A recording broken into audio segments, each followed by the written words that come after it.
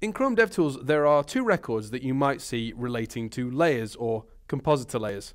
The first one is update layer tree, which happens when Chrome's internal engine, called Blink, figures out what layers are needed for the page. It looks at the styles of the elements and tries to figure out what order everything should be in and how many layers it needs.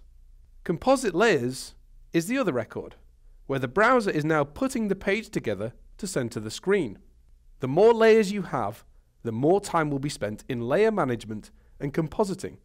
So there's a trade-off between reducing paint time and increasing layer management time.